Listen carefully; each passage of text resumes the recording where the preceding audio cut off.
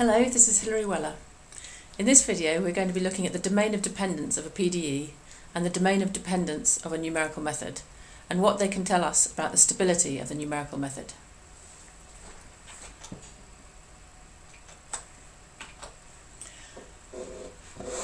The domain of dependence of the solution of a PDE at position x at time t is the set of points at a previous time that influence the solution at position x and at time t. So if we consider the one-dimensional linear advection equation for dependent variable phi and advecting velocity u, so that's d phi by dt, rate of change of phi, plus the velocity plus d phi by dx is equal to 0. We know the analytical solution for this equation, assuming uniform constant velocity u, which you can pause the video and take a look back in the notes and fill in the analytical solution before I continue. Here is the analytical solution. So the solution at position x time t is equal to the initial conditions, that's at t equals 0, but shifted around, so at x minus ut. What I'd like you to do in order to help to understand the domain of dependence is to draw the domain of dependence of position x and at time 8 seconds on this graph, assuming a wind speed of 1.5 meters per second. So position x equals 12 meters is here and t equals 8 seconds is here. So what points and at what times, what's the set of points at particular times that influence the solution here? I'd like you to draw a line on this graph, which is the domain of dependence of this point here, and you can pause the video to have a go at that before I continue.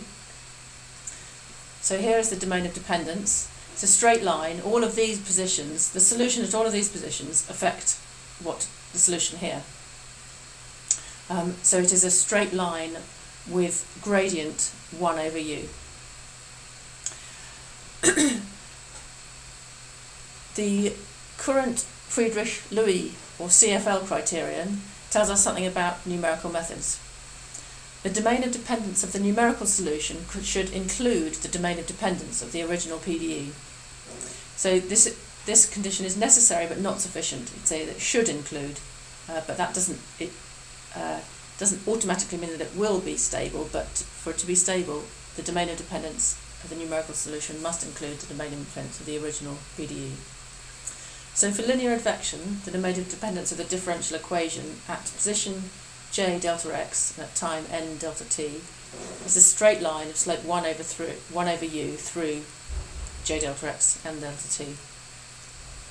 So we're going to look at the domain of dependence of the forward in time, backward in space advection scheme.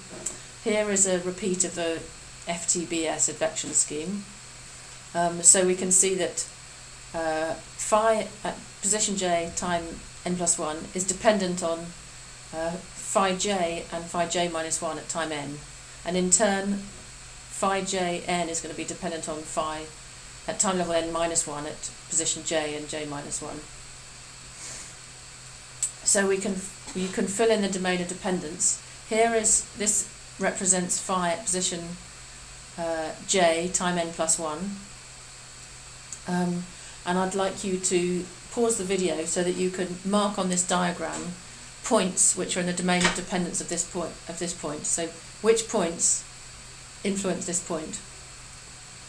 So this is at time n plus 1. It depends on at time level n. It depends on j and j minus 1, and these 2 points will depend on these 3 points. These 3 points will depend on those 4 points, and so on. So pause the video while you do that before I continue.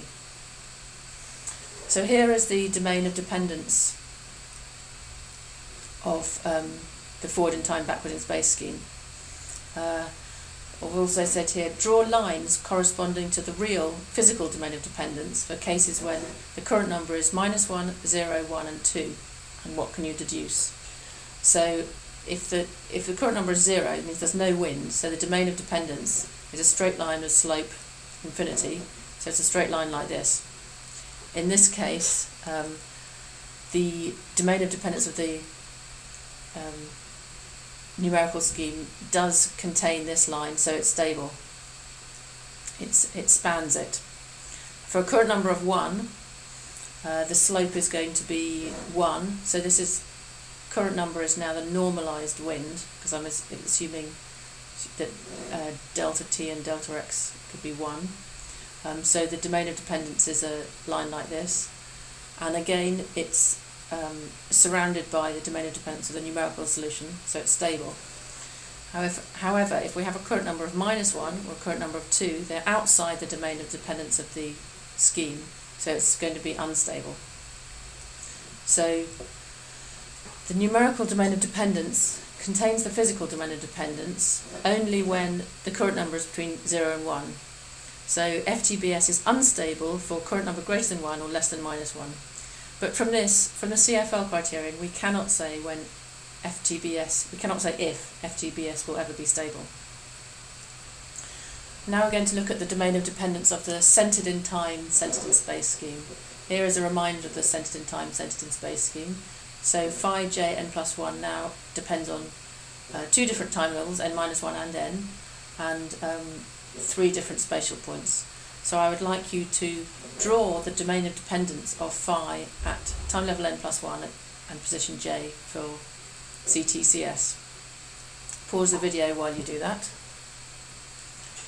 You should have something like this with a checkerboard pattern of dots filled in. So phi j n plus 1 does not depend on phi j n, it depends on phi j n minus 1. At time level n, it depends on the points either side.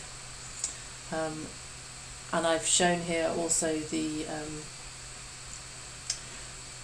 lines corresponding to the current number of -1 and 1. So we can see that CTCS will be unstable if we have a current number greater than 1 or less than -1.